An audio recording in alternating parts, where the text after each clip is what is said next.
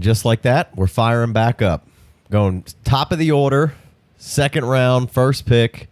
No tradesies here, so the guy who has Saquon Barkley no tradesies, backsies is clearly on the clock here.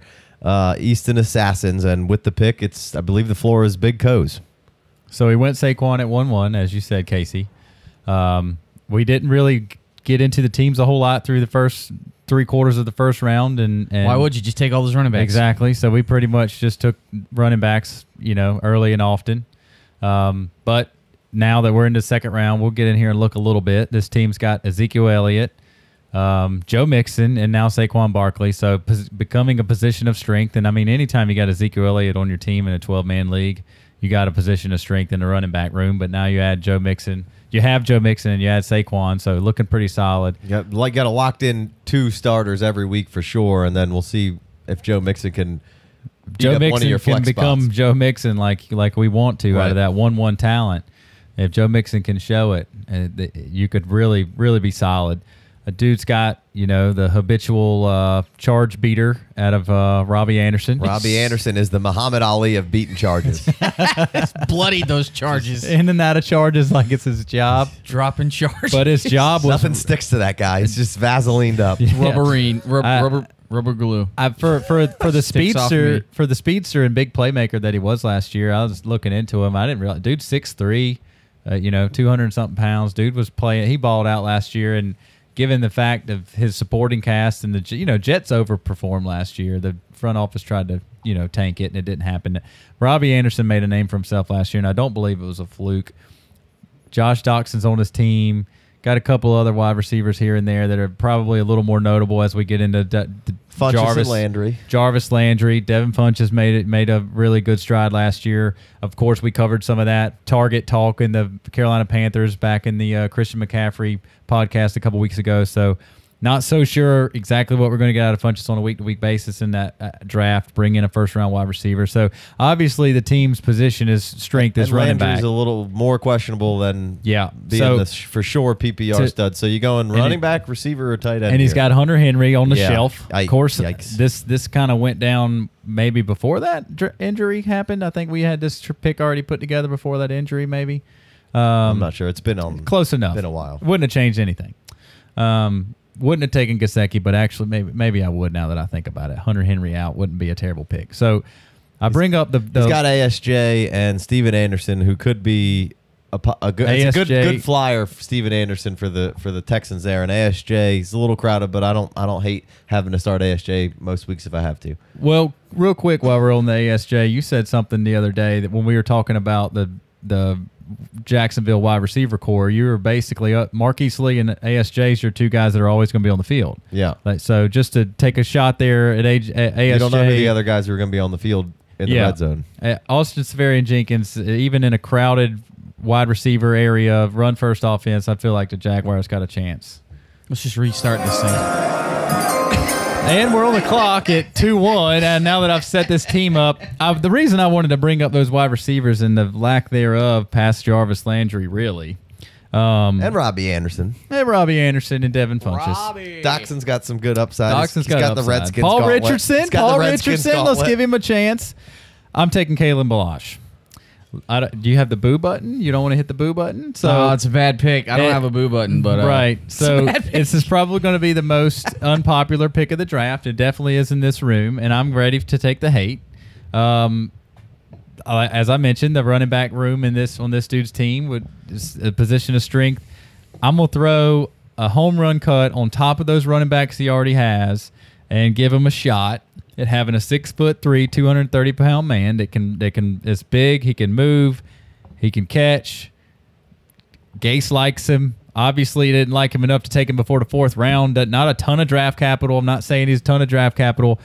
Complete home run cut here. There's a couple of different things to get into on this pick. Obviously, we need to talk about the wide receivers that are on the board that I passed up. We need to talk about Gesicki that got passed up, and then we got to talk about the running back, the other running back that got passed up, and what went into this Kalen Ballage pick. Yeah. So basically, the theory here is with Big Co and most of us in the room for the most part, we're going running back over receiver, and Big Co continues that kind of theory here. Now, you did take Calvin Ridley, but you kind of had to take the next tier of guys. Now we're in the second round. Quickly, I wouldn't take Kalen Ballage over Calvin Ridley, Cortland Sutton, Christian Kirk, or DJ Moore. Put those 4, and my boy James Washington is right up in there. But I'm taking the home run cutting Kalen Ballage. Keep going. All right, so why Ballage over Hines? I think is the first question, and then maybe we'll get to a little bit of receiver back and forth. I like that. Let's start on, especially on this team receiver. Let's start on given the fact that yes, I lean heavy running back, and then when I'm done leaning running back, I'll lean running back again. So we'll go Kalen Ballage versus Nyheim Hines, which is basically the last 2 running backs that you could look towards. Given post NFL draft, John Kelly fallout. Nyheim. I don't want a 1-star review for mispronunciations. I'm Nyheim? He's Hines. Nyheim. That last name's pretty easy. Hines. Hines it is. So Hines is 198 pounds. Ballage is 230 pounds. I'm a sizist. You're a sizist when it's convenient for your argument. Kalen Ballage was at the Senior Bowl, catching the best passes, running the best routes from a running back position, in practice, getting love. At practice, that's fine. Now, and I'll give you this: Hines on the Colts roster probably has the quickest chance to play in time. My logic there is Hines, even though he could be on the field and playing, he might be a potential RB2 candidate, and he might be his upside is a really good RB2 potentially. But the potential upside of Kalen Ballage is what I'm hammering on here because this team does have a strength at running back. I'm really gambling nothing but the 2-1 pick, which could be a couple of good, solid wide receivers, but I don't know. I do like Anthony Miller. Obviously, Michael Gallup's going to walk into some big-time targets, and I love James Washington, what he does. But I took Kalen Ballage here. I took him over Hines because I don't want to put this 2-1 draft stock on a guy who's got the potential to be a good RB2. I'm taking the stock. And it's more likely, I get that, before you guys just cream me here and just run me over like a bus. I get it. Nyheim Hines, however you want to say it, Nyheim has a better chance to become that good RB2 than Ballage maybe even has to see the field, given that my boy Frank Gore's out there and he's a beast, and we've all said I like Kenyon Drake just fine. I think he crushed it down the stretch, and I think he's going to get every opportunity to be a really good football player this year in the Adam Gase offense. So I get it. Hines is more likely to do well, but if Ballage hits, I think he could trot the bases and be that home run guy. That's where I'm at. That's why I took that pick. I'm okay sacrificing the potential. The only reason I see it as being okay not the only reason, but the biggest reason I see of it being okay and if you want to take the running back over the receivers, which we'll get to that point of this argument in a second, but you're insulated here. You get a reprieve if we were just talking about without talking about a roster here of saying you wanted to take Ballage over Hines, but you got Zeke and you have Mixon and Saquon Barkley, so you don't need RB2 potential here. You have Joe Mixon, right. So you have 3 guys here who you don't need the protection of guys RB2, that you may need to be able to put in your liner right away. So you're able to much more comfortably, in my opinion, take a swing on a running back if that's what you so choose to do, rather than going receiver because you don't like receiver. Right. Well said. I mean, so you want to get into the receive? Like, I don't think Ballage sees the field if Kenyon Drake, unless Drake gets injured, and that is and then don't forget the inconvenient truth here, which is Frank Gore. But, yeah. I mean, but if Drake got hurt, there would obviously be plenty of Ballage, and Ballage can catch the ball, so there's no reason to think that he can't be out there on some third downs, getting some in-game experience and catching some balls out of the backfield and getting a handoff. He's not my favorite runner by any means, but he's got outstanding hands, and he's big, and he's pretty fast in a straight line. He does have outstanding hands, and I can't blame the Dolphins for taking that solid stab of potential in the 4th round on a guy that has those smooth hands, but I really don't like him as a runner. I mean, he's so on top of like effort issues, which I went back and listened to our Kalen Ballage breakdown, and I was trying to make excuses for his effort issues and like, oh, when he gets to the NFL, he won't have that. And you were like, if you got effort issues, that's probably not getting fixed just like that, like overnight. Certainly not getting fixed with throwing money at you. Right. Frank Gore's not going to have any effort issues. He's definitely not beating out Frank Gore for playing time. Kenyon Drake is also good in the passing game. I really like him in the passing game. He's lining out wide, running go routes. So I mean, aside from a Kenyon Drake, injury, I'm with you. Casey. I don't see how he sees the field too much. I don't like him as a runner. Yeah, he's a huge dude, but he goes down easier than this Revelry beer I'm drinking. Yeah, he's just super soft. Like, I read this Roto World blurb, and usually I dislike all the hate and shade that they throw, but they just quoted. Don't give me your opinions. They quoted a scout who said that he looks like Tarzan but runs like Jane, and I bugged out because I was also upset that I didn't think of that myself. But that was pretty clever. But that hits the nail on the head. Well, back when we were talking about pre-draft rookie running backs, I mean, Casey said, in what world do you have a Thunder Lightning combo and the guy that's 230 pounds not be the Thunder? Right. Like, I get it. And just everything you just said, Jay Wayne, I don't believe, I don't think that Kalen Ballage steps in here week one and he's giving my team anything. And like Casey said, it makes it okay because of the draft, the logic I used because of the draft picks. I mean, the running back room that this team already has, but take that away, I'm still going to make that same play for pretty much any team. And over Hines, because I'm not really shooting for an RB2 here. I'm shooting for a potential league winning RB1 if it hits. Take that to the wide receivers now. Well, hold up. I didn't even mention the fact that he has a Spark score only in the 38th percentile, and the college dominator is very poor. Yeah, well, I mean, there's plenty of I'm just kidding. I don't really care about any of that. But I did enjoy how everybody got off of this dude's jock once he blew the combine. I mean, he still ran a 4.46, which is very impressive. You don't blow the combine at 230 pounds going 4.4. Well, if your spark score, right, yeah, for all the whatever that Sparky stuff's talking about. I got a junior year here. I could also care less. Just he pounded 14. He pounded 14 rushing touchdowns in his junior season. I know, like, one of those games was like 6 or 7 touchdowns against Texas Tech. So cut out all 8 of those. Right, You can have one. You can give him 2. Okay, give him 2. We also don't count Texas Tech games. Exactly. But he's still in the same season. Says so in the Married to the Game. Still got 44 catches that year. So that's nobody's. I think the pass catching ability is what you're after here and what you like out of this guy, and that's your home run cut upside. There it is of that. Of his and all the negativity that I'll throw at him. Like, all that being said, I don't hate putting this guy on my team. Like, I mean, the hands alone. And if you have Drake, I could see you maybe reaching a little bit to get this dude, but there's no way that I would take him over either of these 2 wide receivers left or that tight end. There's no way I can do it regardless of what team it is, regardless of your mentality of running back over wide receiver. Let's get into the why over the receivers then. We all like running backs more than we like receivers for the most part as a rookie as a rookie draft goes on. But you're in a part of the draft here where it's all the good ones are gone. You got Gallup, Anthony Miller, Pettis, James Washington, and Gesicki all left here. The team needed potentially a tight end. I like how he tried to pump up these wide receivers and you're reading them off. And could have used another shot on a receiver, on some receiver hitting here. So why not Anthony Miller, Gallup, Washington, or Gesicki? I want to do this the right way, and I'm gonna say we're still talking about the 2-1 pick, and it's gonna take a while here to break this down. But the thing about it is these are the guys that's coming off the board here in a minute anyway. Right. So the reason I didn't take Anthony... It's not going to take nearly as long to get through that. Exactly. So Let's be real, though. It is running back over wide receiver for me in almost every situation. And again, I'm right there with you, and I'm not that upset about the pick, really. I just want to hear all this out. Do you have a statement prepared? Let's go. Hindsight is 20/20, and I know this ain't gonna work out for us until this year.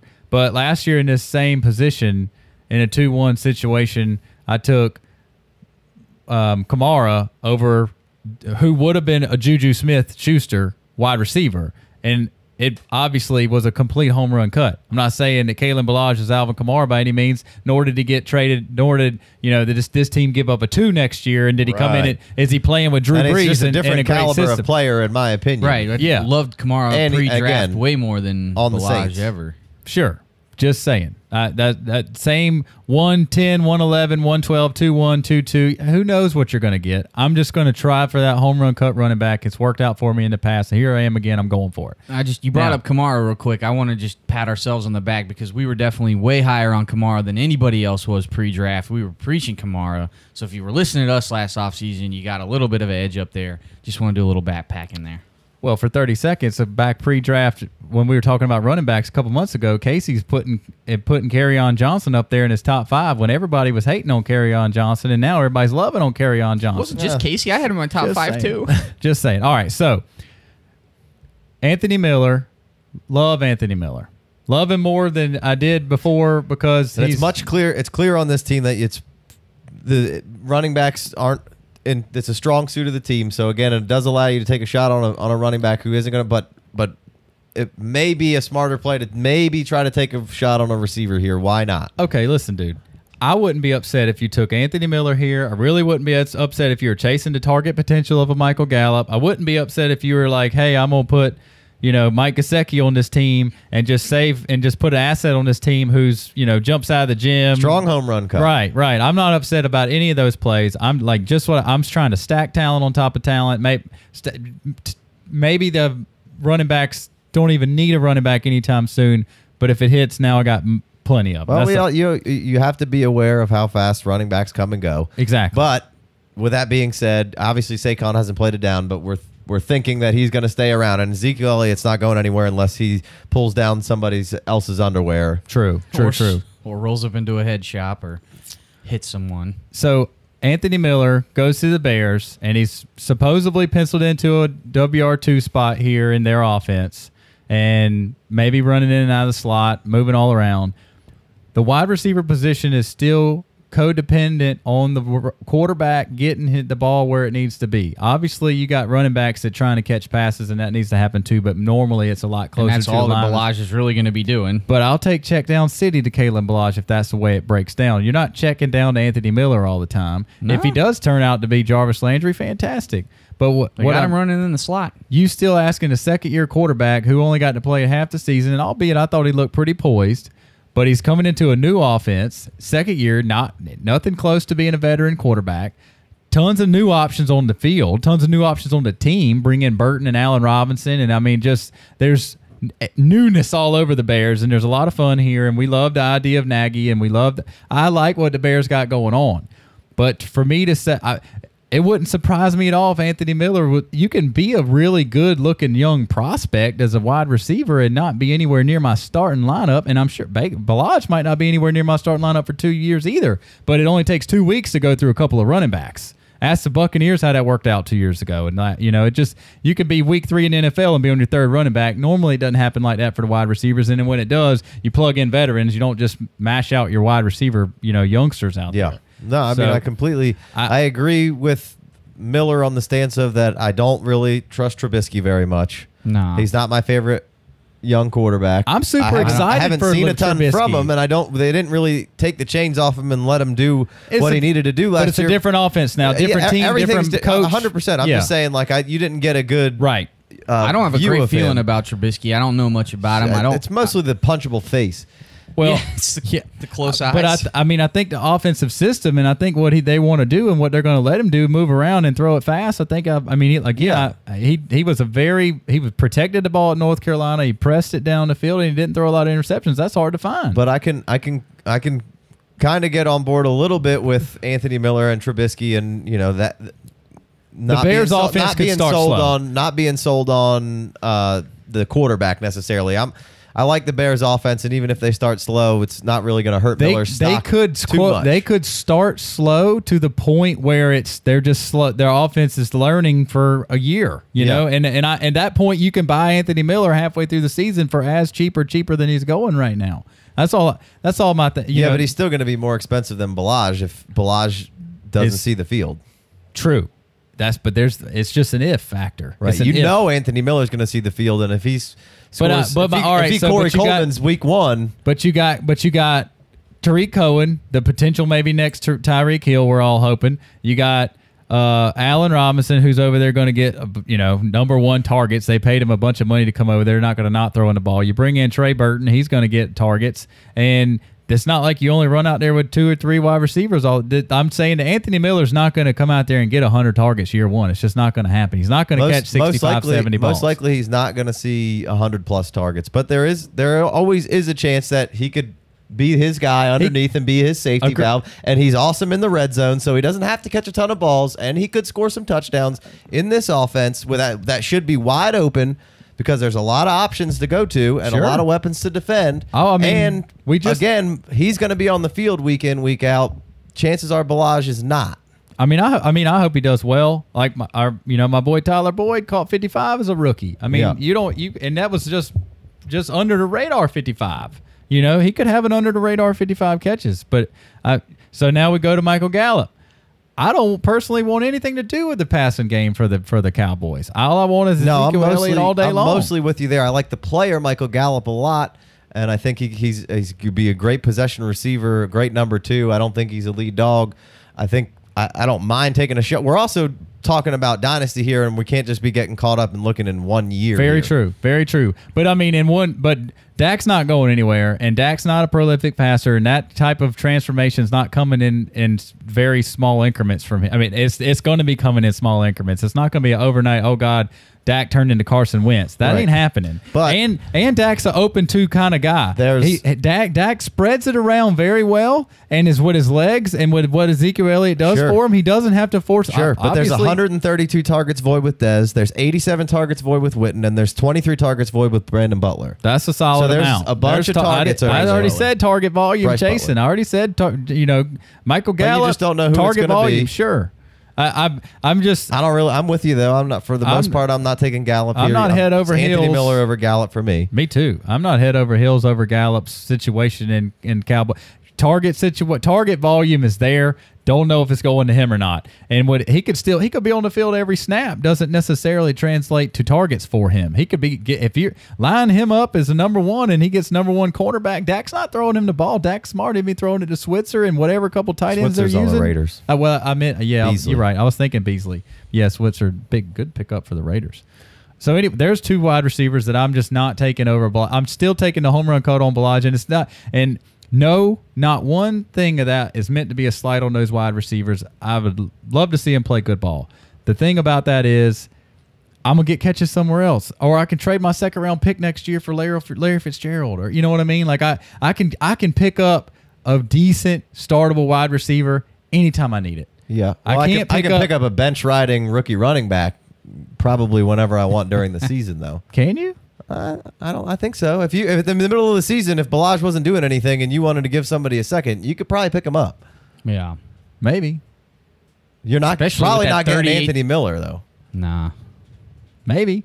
But if somebody gets hurt and Kalen Ballage is in there playing ball, somebody's going to give you 2 1s for him. That's just the way it works. If Anthony Miller is Trubisky's boy and he is about to see 120 targets, and it looks like this is about to be a fun time for a lot of years, somebody might give you 2 1s for Anthony Miller. Yeah, it could happen. If was a and I listen. I'm with you. I'm all about taking the running backs early and often, and they're a lot harder to come by, and when they hit, and it's great, and then they're hard to get off, pry somebody's hands from. I'm just playing a little devil's advocate. And you here. should, because there's a lot of people that's going to listen to this and be like, that's stupid. I wouldn't do that. And that's fine. I get it. That's how I want to play it. I'm taking the home run cut on that 2-1 pick at the running back there that is a 230-pound man that is, if nothing else, he might have been the best pass-catching running back in the draft.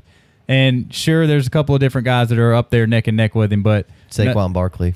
Well, Saquon doesn't count. He's not even in this conversation. Royce Freeman caught more balls than Kalen Ballage did. The wide receiver position is just backfillable. Kalen Ballage just didn't really play much until this past year. That's why. Well, that was the 44 catches was in his junior season. It was weird usage this year, really, is what happened with Kalen Ballage. I don't really know what was going on there, which is also... Because he doesn't effort. They don't trust him. Which is also a strange thing, the weird usage with him. So just try to make we all try to make excuses for him in our breakdowns, and then like now I'm just like, I don't know if I should have made all those excuses. I'm ready to just I can't take either of those 2. I got to take the running back wide receivers here. I understand the whole let's do this running back thing. Let's pound it to the ground, and I'll take the 8 with you guys off the rip. Maybe I'll squeeze DJ Moore somewhere in there, but after that, I mean, I'm with you for the most part. I'm probably not taking Ballage here. I'm probably taking Anthony Miller here. and or Gesicki. If you want to talk about home run cuts, I think that's a great home run cut. I like to sit on your bench picks as well. He could sit on your bench for as long as Balazs sits on your bench easily. And if the tight end hits, they're also very valuable. Agreed. As soon as and they're this league particular that we're mock drafting for is not a tight end premium league, but no premium. I still can't blame you if you want to take Gesicki basically anywhere you want. Yeah, no, go for it. Especially in the second round. Yeah, agree with all that. And here's the biggest thing that I didn't mention I should have before we broke into that 30 minutes worth of Kalen Balazs talk at 2-1. This is, we're doing this draft. We're doing this mock draft modeled off of a home league, and we're just going with the flow on the picks as the players come up that we would like to pick, and we couldn't trade back. So I'm not... Please don't. We're trying to do the draft. We're not right. We're just doing the draft. Talk about trades. Right. Now. We're trying to mock draft something. So please don't anybody out there think that I would say you got to take push Kalen Balazs on you at 2-1. I did take Kalen Balazs in a draft at 2-3, and I took him in a draft at 2-5. I've seen him get taken at 2-10. Just have your eyes open and your head on the swivel in the early second round and figuring out where you're going to go. But you would have tried to trade back here if. Absolutely. And if you've been listening to us more than 30 minutes, if you've ever listened to us before, it's all about trade up or trade back, or this is all. I love trading, and anytime you get a minute in a draft to do so, I'm all for it if you don't want to take the player that you have to take. All through the first round after pick 1, we were talking about your trade backs and all that kind of stuff. Listen to the after show last week about and all that kind of stuff. So some trade back. Just wanted to throw that out there just before you stop listening to us and be like, that Big Co's an idiot. Welcome back. You can find us on the Twitters at the FF Dynasty. We all have individual handles. You can find me at IMC Myers. You can find Uncle Big Co and pick 2-1 Kalen Balazs at Dynasty Big Co. And you can find Jay Wayne at Jay Wayne's World. Yeah. Let's put the pedal to the metal here. Is this me? I'm on the clock, huh? You indeed are on the clock. Let's do it. Picking for Clayton at 2-2. Yeah, Clayton's got not a great team. It's not. He's stacked up except for running backs. Yeah, but he does have Geis. So we'll throw Geis into this mix there. And it's Geis and Dion Lewis, and that's who we're rolling with all year long. Please don't get hurt, Dion Lewis. Right. And then it really falls off. We got Gio. Maybe Gio can catch some balls. He's got Jalen Richard. Right. I don't know. Probably nothing. Devontae Booker's still not dead. Right. He's got Devontae Booker, which could turn into a startable asset if he need it. Some people are penciling him as the one, and Royce is it's his job to lose. DeMarco could go over to Indianapolis, be the main dude. I don't know. He could go somewhere. But he does have a nice stable of receivers that he could trade for another piece of depth at running back here. Right. He's got Diggs and Larry Fitz and Pierre and Alshon, Bobby Woods. So that's a solid little slew here, Bobby right? Woods. He's got Zach Jermaine Kearse. He's got Zach Ertz. He's got Danny Amendola. He's got a solid team. But now you throw Geis on there with Dion Lewis and potentially DeMarco gets a shot. Gio's an injury away. Got Aaron Rodgers, so that gives him a little bit of an edge every week. Right. And he's got John Ross and Dede Westbrook down on the bottom. You'll see what happens, but it's not the worst. Those were my point exactly. You take those swings and make them into running backs last year, and you got a much better team. So I'm not. I can't force the running back here. Definitely on the John Ross.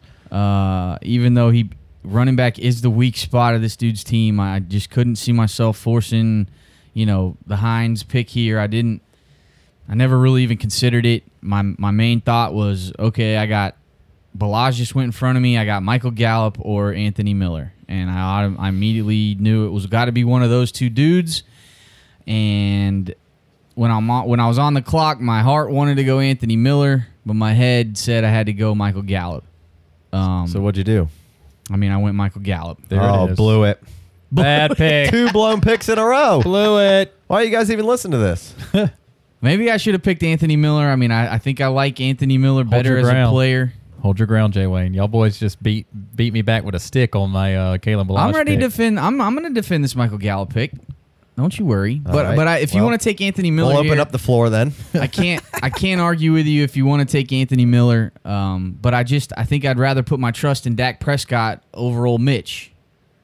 I'm not ready to crown Mitch. I don't feel it in my plums for Mitch. I do like what the Bears have going on, but they got more of an offense. They got more offensive weapons than the Cowboys have. Sure. So they've got an alpha wide receiver over there in Allen Robinson who's going to command targets. Nagy's going to spread that thing around.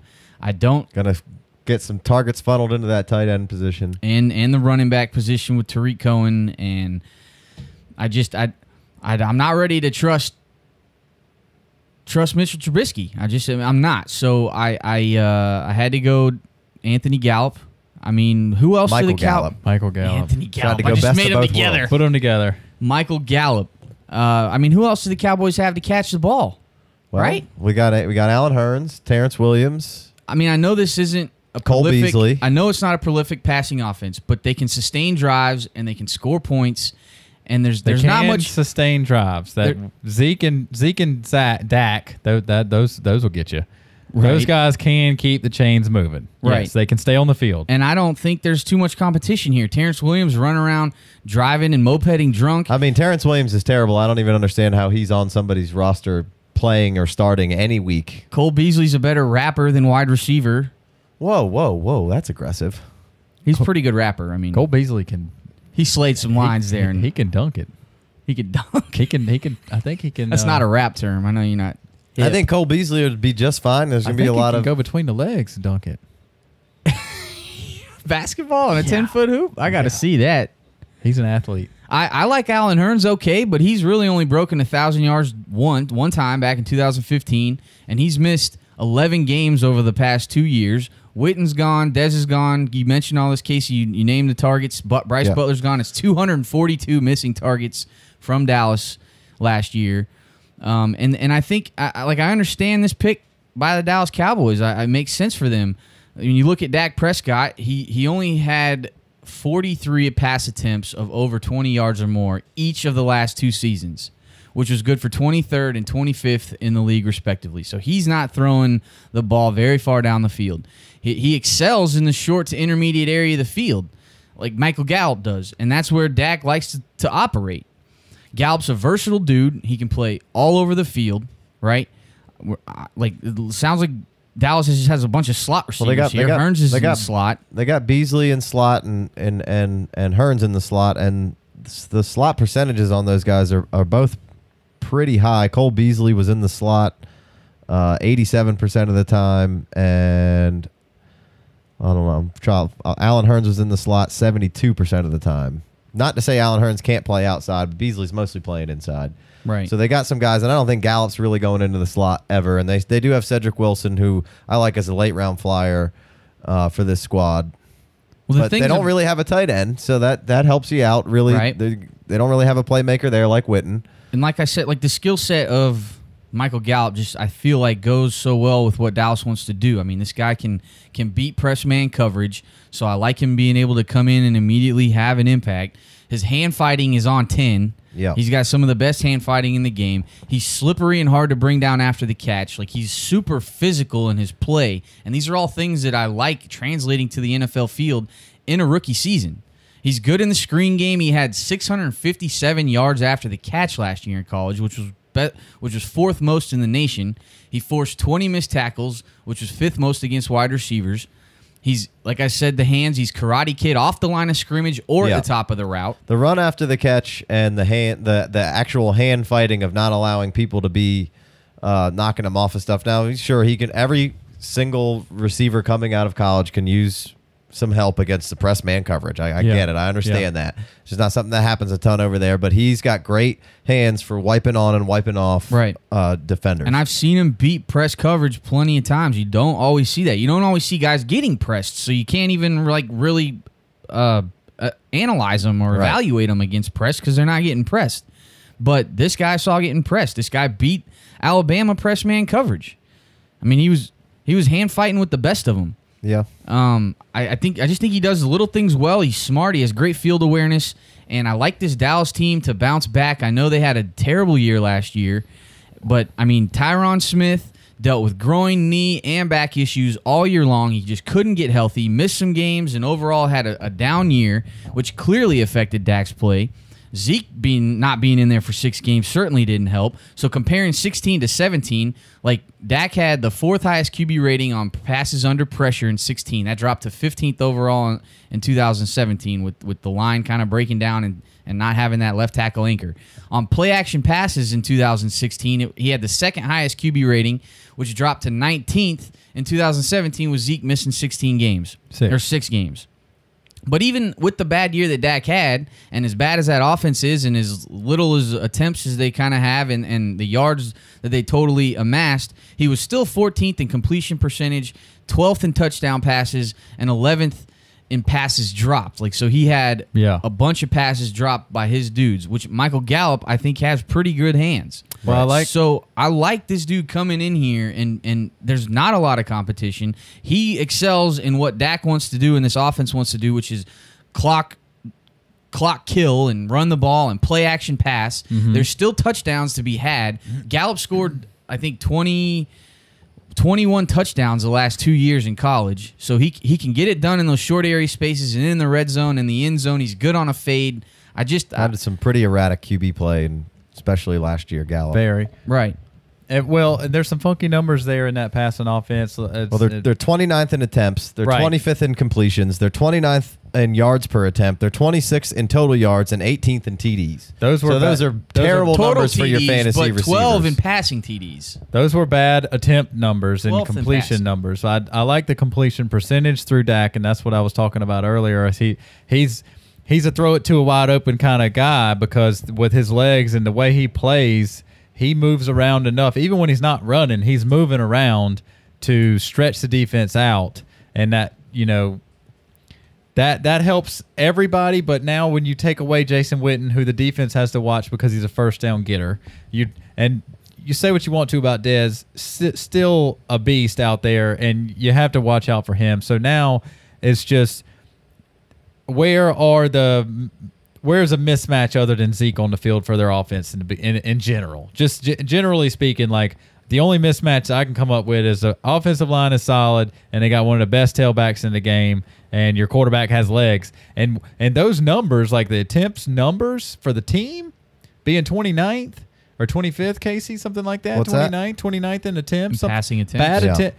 But the completion percentage and stuff like those are Tyrod Taylor-esque numbers right there. That's kind of how Tyrod Taylor protected the ball. And that was worst case scenario, missing your star running back, missing your star left tackle. I know. I'm saying two of the best players in the game. Don't get me wrong. 2016 was not great for the Dallas Cowboys. 2017 was not great for the Dallas Cowboys offense, and with suspensions and all that stuff.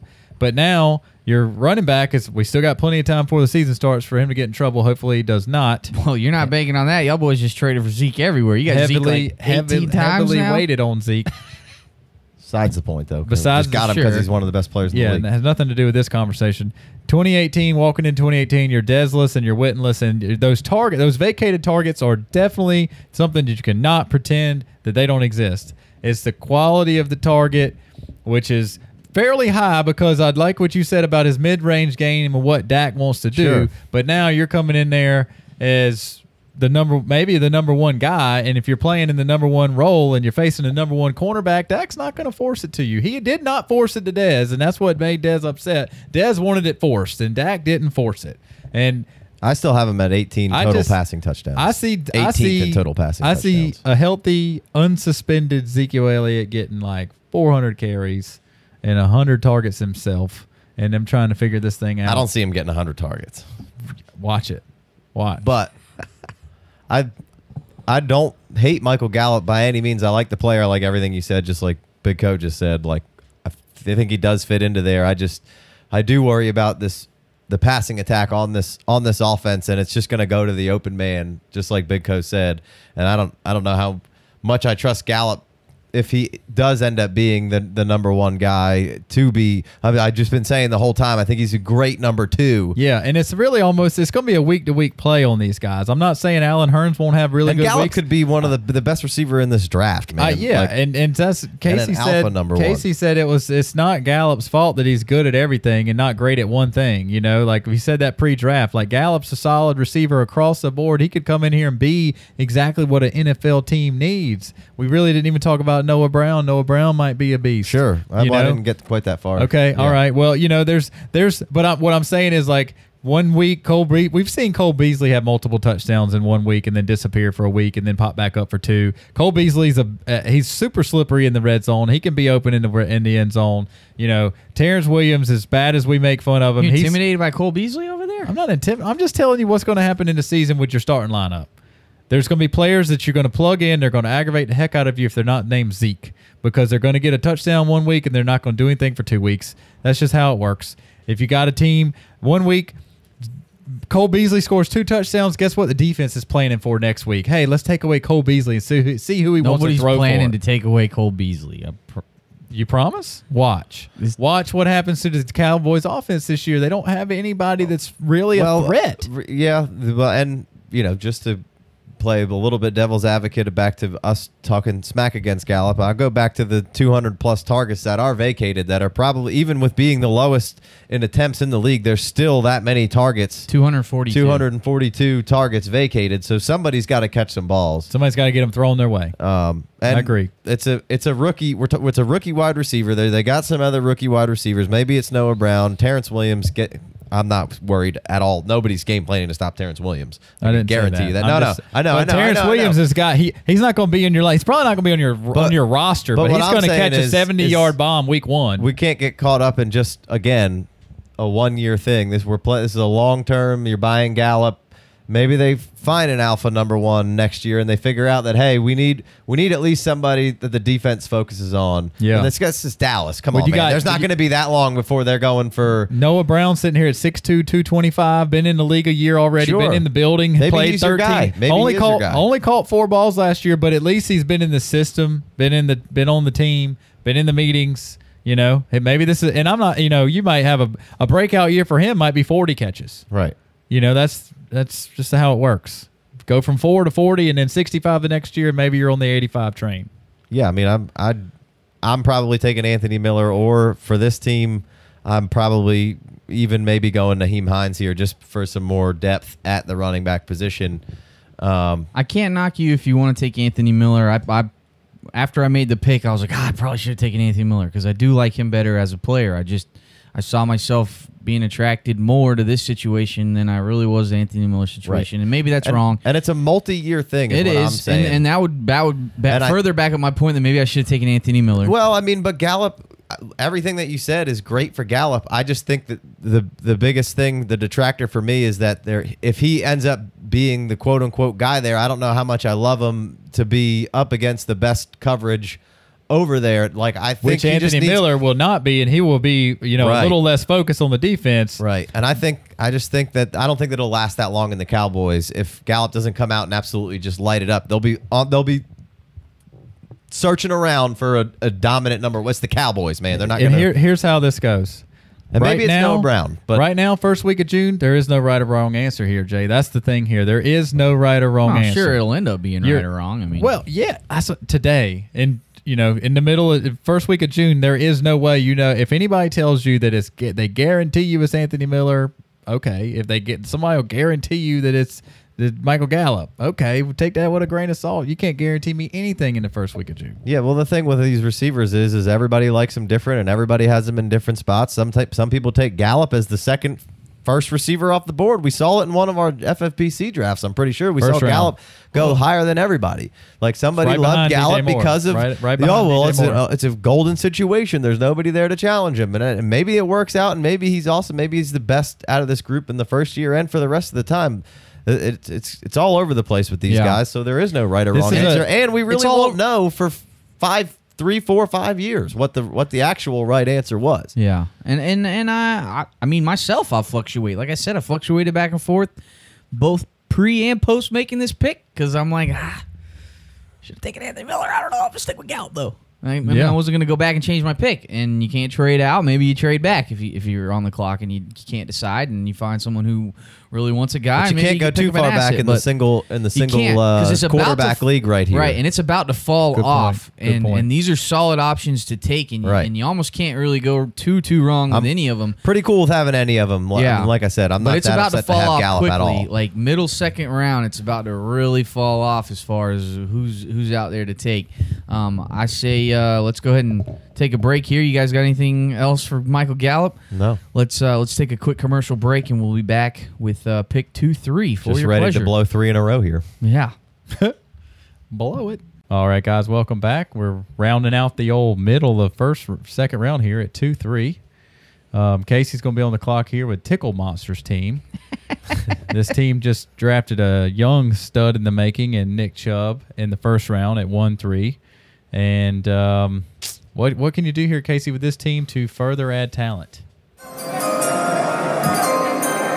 Make a pick. Yeah, let's do it. Well, with this pick at 2-3, I'm going to take Nyheim Hines here. Whoa. And told you, 3 in a row, blowing it. We're blowing it in the second round. Anthony Miller off the tracks over here. Keeps hanging out. No man's land. Hopefully he didn't come to the draft because he's been sitting in the green room. So I'm going to get to the reason why here. So when you look at this team, Tickle Monsters, obviously, like Big Co said, I drafted Chubb for this team the first go-round. And then other than that, he's basically just got Melvin Gordon as a starting running back. Yeah. The other running backs are Doug Martin, who I'm taking a lot of. I'll swing on Doug Martin at the end of a lot of drafts. Got no problem with it. I got a soft spot for old Doug. Yeah, but it could be. It's a gamble. It didn't look great last year. Right, it looked awful last year. Doug Martin is setting up to be absolutely free. Right. At this point in time, if you're doing the old best ball drafts and stuff right now, Doug Martin costs you nothing. Sure. So and then Bilal Powell's his other running back who did fantastic with the opportunities given to him last year, but not a guy that I'm trusting to be my second running back or be a startable third running back if that's the route that I want to go. And then James White, which it's always up and down. They just added Sony, and it's all over the place. So you got Melvin and you got Chubb, but I love Chubb as much as the next guy, and I do think Chubb is going to be a workhorse. I have no problem taking Chubb 1-3 overall. He is my 1-3, but he could kind of live in running back purgatory this year and just kind of be – there's Duke Johnson and Carlos Hyde over there. I don't know if he comes right into a workhorse role. Maybe he's getting you 12 carries a game or something like that. There's a chance Nick Chubb roster clogs you for a season. Right. There's a chance. So outside of that, he's got really no running backs, and you're scared to start Chubb every week. And then you go down to the receivers here. He's got Michael Thomas. He's got Aguilar. He's got Will Fuller. He's got Julian Edelman coming back, who say what you want, but if he's out there and healthy, Tommy's going to hit him up. He's got Cam Meredith coming back, who's now with Drew Brees. He's got Juju Smith-Schuster. He's got D-Jax. He's got Keelan Cole. He's got Curtis Samuels. So bottom end of this bench, there's a bunch of guys that if you really needed one of those three to start some week, you probably could in your receiver spot. So I think it was pretty tough making this decision. Obviously, Anthony Miller's the best player available on this board to me, and I really love his skill set. But this team really needs a running back, and if you're going to compete week in, week out and try to get to a playoff, this team is going to need some production out of the running back 2 spot, and I think Nyheim Hines can get that for this team. Yeah, I mean, this is an explosive dude, and there's not a lot that the Colts have going on. We didn't really do a breakdown for Nyheim Hines in the pre-draft or post-draft of our. We just didn't get all the way that deep into the running backs. So we kind of had to do that for this coming up. And I mean, it's easy to tell that he's explosive. The highlight tape is really fun to watch. He's got some solid balance. He's similar to Mac in a lot of ways. Yeah. Especially like when people are trying to tackle him from behind or scraping at like the shoes or the jersey. It's hard to get a hand on him, and he never gets to wrangle. He never really gets tripped up. He's got that good, contact balance. Right. He does a bit of bouncing outside. I could knock him all day for his running back abilities in between the tackles. But that's not really what you're not drafting him for a between the tackle runner here. And clearly I could have drafted Anthony Miller here and kept Miller or taken Miller and paired him with some of these receivers and made a play for an established running back, or made a play for another younger running back. But that's also not what we're really doing here. Exactly. So I wanted to take Hines here and give you some reasons why I'm taking him. And I think the biggest reason overall is that he's loaded at receiver, and that I think Hines can come in and he's got the best chance to be. Obviously, Balaj is gone because Big Co took him at 2-1, but still, Balaj to me has a better chance of coming right in and being a startable RB2 for your team. No, you said Balaj, but you meant Hines. Or so Hines has a better chance of coming in and being a startable RB2 for your squad, especially for this team who is clearly starting mostly receivers every week. With the exit of Frank Gore from the Colts, I mean, nobody's scared of Robert Turbin, the gun show, which, he could come in there. He could get the bulk of early down carries. He could get the bulk of all early down carries, but it's basically Marlon Mack and Nyheim Hines and Wilkins. Right. So and all no of them, workhorse imminent is basically exactly right. Zero proven out of any of these guys. Right. Basically, Marlon Mack looked good in some spots last year, and he looked not so good in some spots last year. Did play with a torn labrum. So basically, at this point, it's free range Colts running backs. Sure. Free range. Sure. Right. So I could have also went Gesicki here, who I think that's the best home run cut on the board. You could use a tight end here. He's got Howard and Seals Jones, which isn't the strongest room, but how often does Gesicki come in or a rookie tight end come in and really help your room right away? I'd probably be trying to poke around and find a wily veteran to start rather than rolling the dice on Gesicki, or I'm probably going Howard, or you got Seals Jones who could turn into something all right. And in a one tight end, no premium league, a lot of people are struggling at the tight end position. Yeah. But like you guys said, man, the biggest thing is that there is no imminent workhorse in this backfield role, imminent workhorse role in this backfield, and I feel like there's an immediate PPR upside to Hines. Like you said, I'm not drafting him to be your between the tackle guy. I'm drafting him to be the guy who you can get the ball to him in space. And on the top of all that, the Colts already have quite the shaky wide receiver room. I mean, don't get me wrong, I love taking shots on Grant and Rodgers and Kane and Fountain late in drafts. It could really pan out for you. I have no problem taking those. Actually, I love taking those guys later on in drafts. Give me all of them. Somebody's going to catch some balls.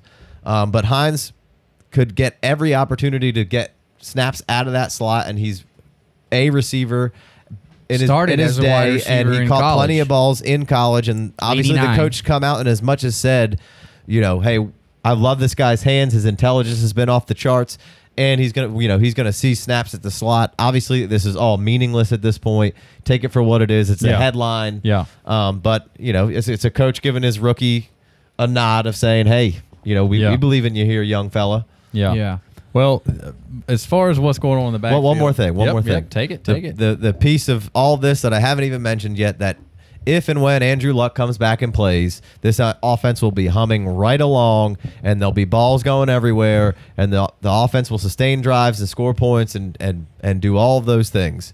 So that's the biggest upside of this pick is Andrew Luck is just sitting there, which I believe that this man's going to play football again. Everyone's all freaking out, but I think he's going to be just fine. He went over and got his shoulder taken care of. He's just being precautious. Went to Europe. Get some stem cells. Right. Probably. Kobe did the same thing. Yeah. Like I believe he'll be all right and back. There's no reason. Andrew, what does he need to throw a football for? Yeah. He doesn't need to throw a football until they're a couple of weeks out. Yeah. He knows how to do it. Oh yeah, he didn't forget. Like this, as far as you're saying that, now's a great time to come in and lowly invest into the Colts offense. Right. Andrew Luck included. Obviously, I'm not a quarterback guy. T.Y. Hilton is pushed down as far as he's been in 3 years. Like you said, the Deion Canes of the world, those kind of guys can be picked up for dirt cheap. Ryan Grant, I think, is going to have an opportunity to be a monster as far as targets go. If Luck comes around, obviously you got a couple toy tight ends there with Ebron and Jack Doyle. Just go pick up some Colts guys on the cheap. Whereas with the potential of a Luck coming back, what they could do for that turnaround value. Not like you're going to pay the type of not like, hey, let me go out and grab some Saints and some Rams and some Patriots type of thing where it's already established the values up there. You can come in and get the Colts very cheap. So Marlon Mack's on the roster, and he had a lot more rushing attempts in college than Nyheim Hines did. Not necessarily as Hines had a 43 catch season as a sophomore, but only really started getting the rock last year. But he played in the ACC. So he had a decent, 5.6 yards a carry, went over 1,100 yards, still caught 26 balls, 12 rushing touchdowns. And to top all this off, he's a phenomenal kick and punt returner, which helps. We'll talk to that point in a second, but they've changed the kickoff rule, and he's a guy they can use in the kickoff, and it's a little bit more like a punt, so the more opportunities for Hines to get you points and 6 points on a kickoff. Okay, that and just be in the game if he's not necessarily earning a spot on the field. If he didn't earn a spot as a running back between downs 1 through 3. Nothing else. When the other team's kicking it back to you, maybe he's on the field and earns more of the coach's trust as the season goes on, as some rookies have to do. Just wanted to touch on some of those numbers there for those guys. Marlon Mack, serial bouncer last year coming out. We kind of home run explosive type of player.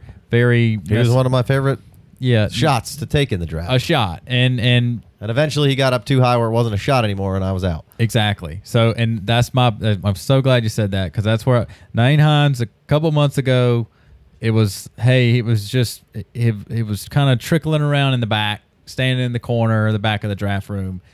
I mean, I've seen him. I saw him go. I think it was at 112 or 21 maybe.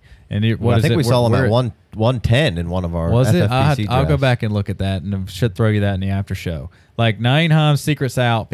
Somebody's trying to take him in your draft. If you got 12 guys or more on your team in your league, somebody's staring this guy down. So it's not like you're going to be able to get him, super cheap anymore. And so you're really, like, Casey just took him over Anthony Miller. So you're making a stand here. You're putting in mostly just because of the structure of this team. Okay, fair enough. That's the whole point of this process of what we're doing. We're drafting because of teams and needs, and just seeing what this team might need to win and do its thing. It's fine at receiver. It's got plenty of guys loaded. I'm taking the guy who. Fair enough. The RB2 who could get me some catches and I could be startable, because I'm not sure if I'm going to I don't even really have one of those. Everything's up in the air in my second running back spot right now. True. That's the reason why I'm taking him over Anthony Miller. In most cases, I'm taking Anthony Miller over Hines. Yeah. I think I got to take Anthony Miller here. I get the Hines pick.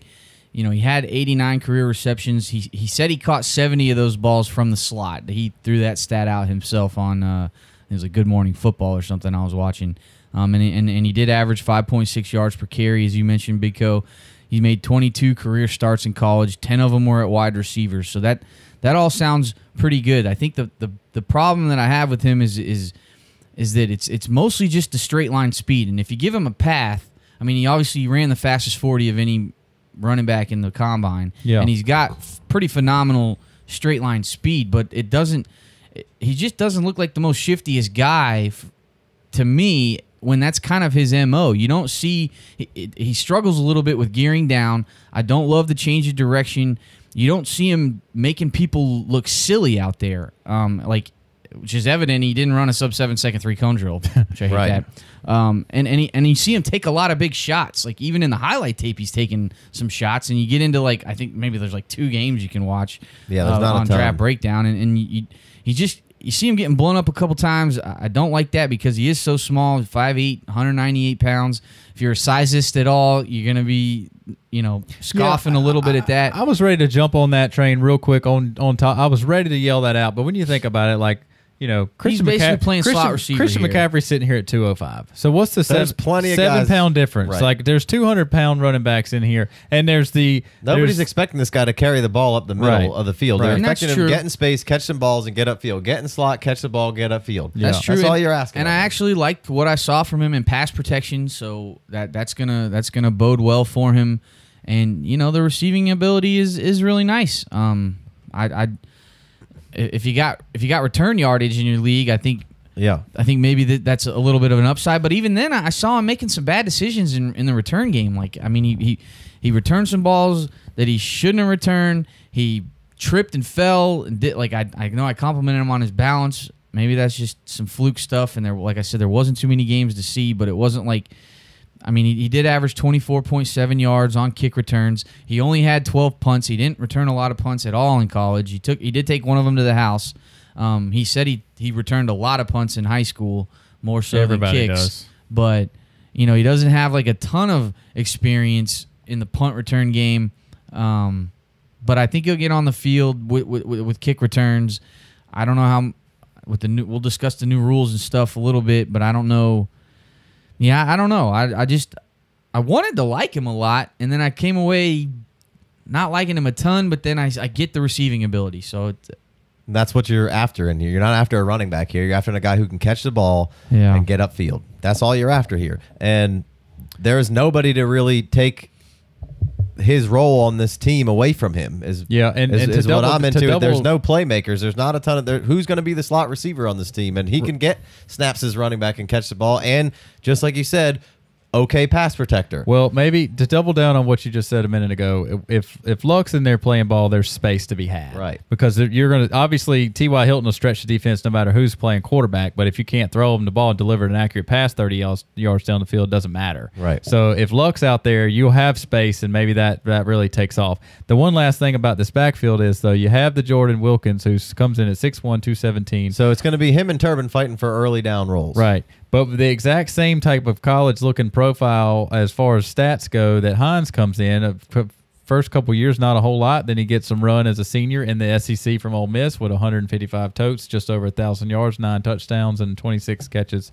So same type of thing that Hines. Completely different player, though. Yeah, no doubt. Definitely not the fastest guy at the combine, and not drafted in a sense where he's, hey, this is our scat back. This is our. Let's take a chance on a guy and see if he blossoms into something great for our team. This is the Colts drafted. He came out of nowhere. He played great in the SEC. Hoping that got maybe his chance. ACC. Hoping that maybe he SEC. Oh, you're talking about Wilkins. My bad. Yeah, hoping that Hines could become a Darren Sproles guy. Not right. So which then leads me to the RB2 production you're looking for. Well, no. Obviously Frank Reich takes over this team. Okay. As the head coach. Now he was with the Chargers 14, 15, and before that, and then with the Eagles in 16 and 17. So we don't really know what this system's necessarily going to look like. But when you go and you dig into stuff of what Frank Reich's saying and what Doug Peterson says about him and all that kind of stuff, it's basically Reich says it's going to be an up-tempo offense and with aggressive, kind of play calling. He's going to call the plays, but it'll kind of be a collective effort, which is exactly what they just did in Philadelphia. Reich and Peterson sat down and they built this offense together. Mm-hmm. Peterson's calling the shots, but Reich has his hands all over that offense.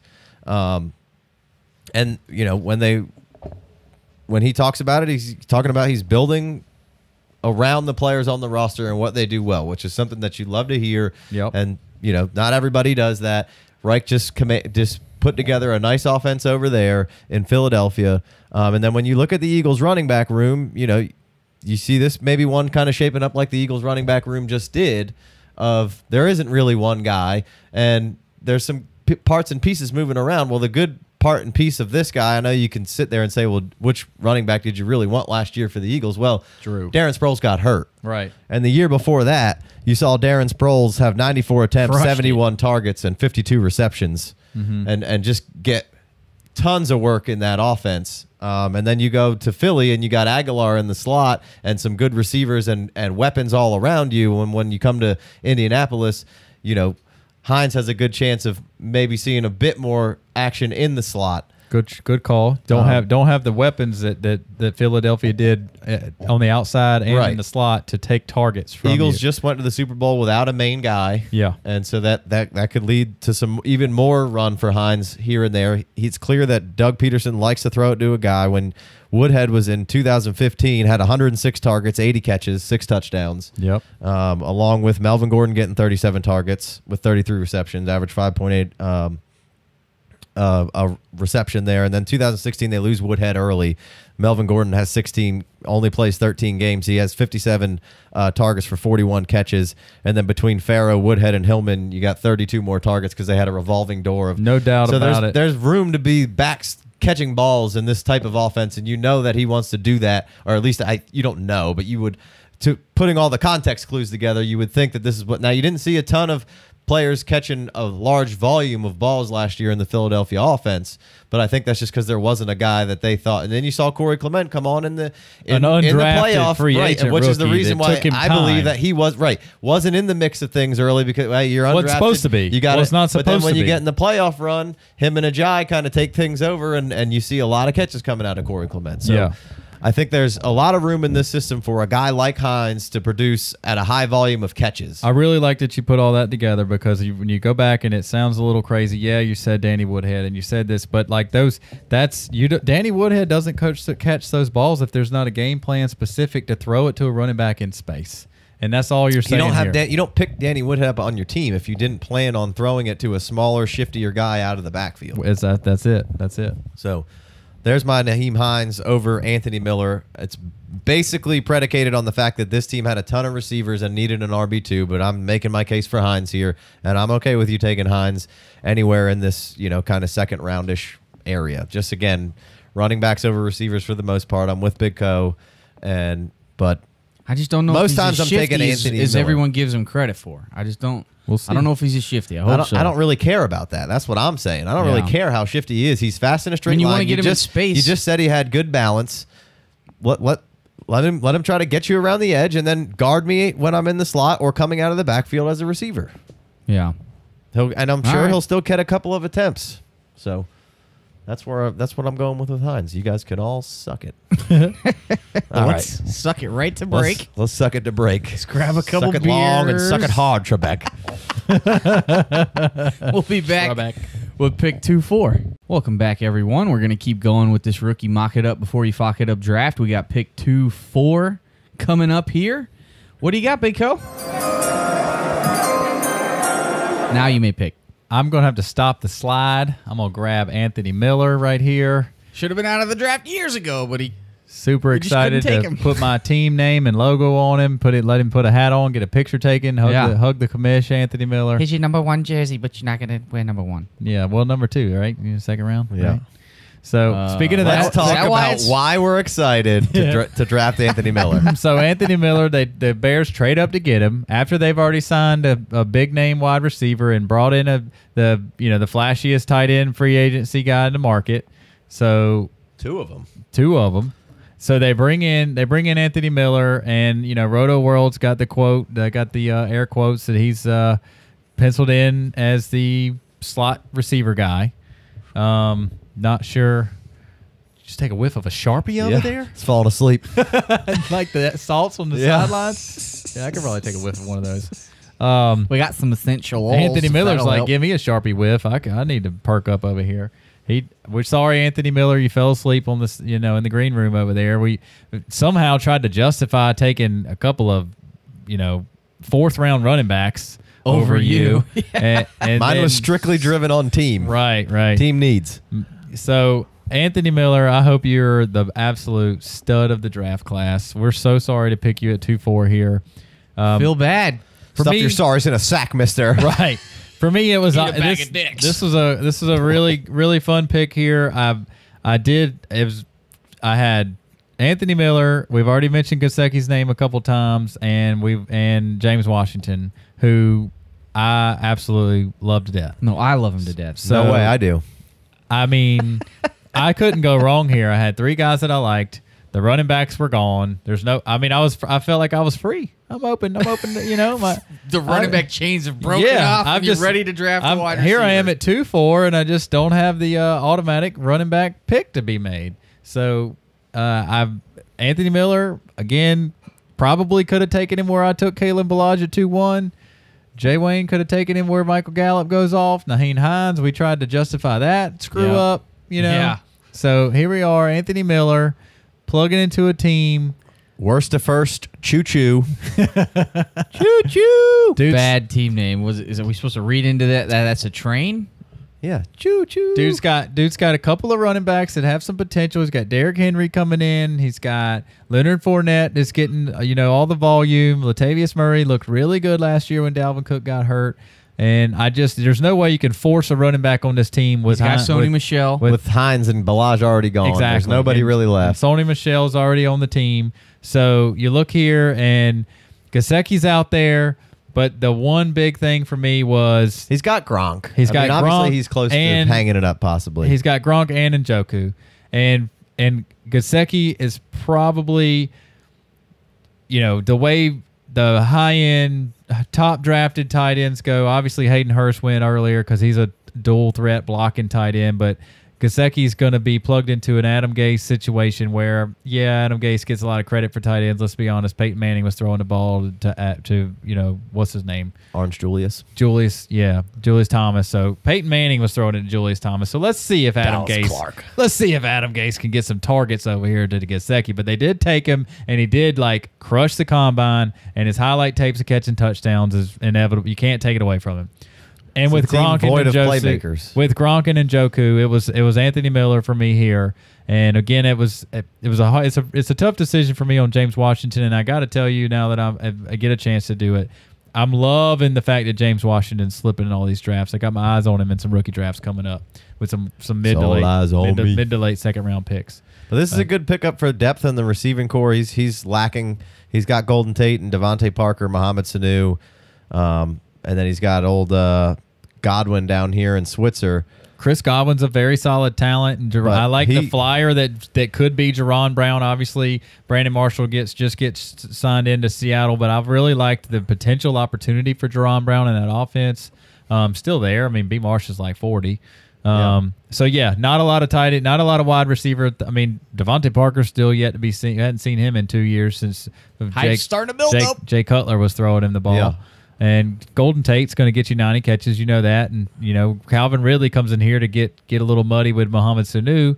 So, here we go. Anthony Miller's on this team, and I feel good about it for the guy. For sure. I mean, he needed some wide receiver depth. He's best player available, in my opinion, has for sure. been maybe for a few picks now. Right. Yeah. The bummer is in actuality, when we get to this draft, Anthony Miller will probably be gone. And not that it's a bummer, but he'd probably get James Washington. Somebody would have to take Kalen Ballage up there and Naheem Hines up there for him to get Anthony Miller or Gallup or somebody else. Oh, so, for him, I see what you're saying. Yeah, because of the way we've tried to logically plug those I'd be backs. ecstatic to have Anthony Miller. So he's going to get a receiver stab here if he wants one. He's probably going to have a good chance at James Washington with no problem. Or somebody like we said earlier. Maybe, all these players are jumbled up receiver wise. Everyone likes different guys. Exactly. A lot of personal, opinion on where these guys should go once you get past the Calvin Ridleys and the Suttons of the world. Well, we've done a lot of talking about Anthony Miller throughout the first 3 picks. If you want to go back and listen to the why we wanted to take Anthony Miller, but we didn't. But to kind of wrap this guy up really quickly, I mean, he's really fun to watch. He's a tough, gritty guy. He's fought for everything he's ever had to get. He came on as a walk-on. He put up 22 bench reps, which to me really speaks to the work ethic. Boy, that boy's strong. 5'11", 190. Right. Putting that up. Thick up. He's awesome against the sideline. He's got a great toe drag. He works well in condensed areas, and he's solid after the catch. He's built like a running back.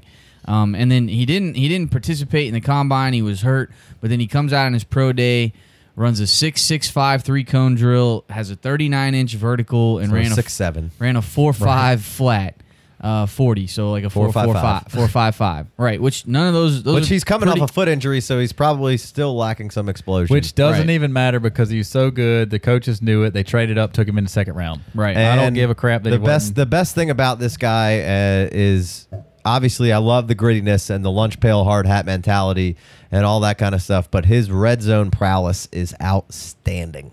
There you go. Him and Mitch need to get on. Mitchell needs to understand this and get on the same page. He's impossible to guard in the box. Well, that put him in the box.